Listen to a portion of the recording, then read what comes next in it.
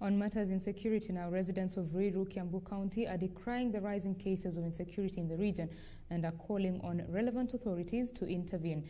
Ruiru legislator Simon Kingara, in the meantime, is urging boda operators in the region to work closely with security agents so as to stem rising crime. Residents of Ruiru, Kiambu County are a worried lot. The rising cases of insecurity are causing them sleepless nights.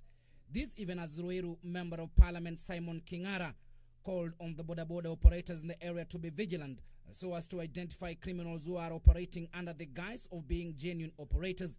Lakini la muhimu ni kujua ndio hata wanabodaboda watabulike, ni vizuri hata wao wajitambue na wajue ile kazi wanafanya ni kazi ya maana, ni kazi ya heshima, ni kazi inatakiwa kuwa na utaratibu, ni kazi inatakiwa kuangalia usalama wa nchi kwa jumla. Kingara, while lauding the operators for working with authorities to enhance surveillance in the region, he also assured them of their security while at their work. Wawe na utaratibu na mikakati ya kuweza kujua adui, na ninajua kwa uhakika wakiketi chini wawe na huo utaratibu, maafa yale yanaonekana kutokana na watu wa bodaboda kuuawa au kuumizwa usiku itapungua.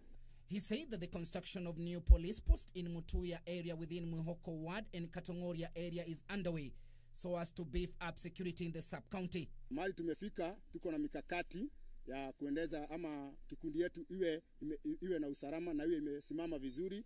Kwa hivyo tuko na mpango kuwa na vitu kama tuwe na car wash zetu, ambazo hizo car wash zaweza kusaidia vijana wengi tuwaandike, na wengine tukienda pale kwa car wash tunapata pesa. Another police post in Decry Mwiki is already complete and 20 police officers have already been deployed.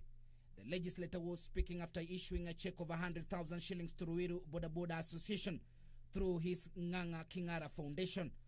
Itatusaidia tukipata hizo machine, itakuwa ina generate money. Kwa hivyo ni kama money generating program ndio tutakuwa tunaifanya ipoza tuweze kupata faida. Timothy Kipnusu for Channel 1 News.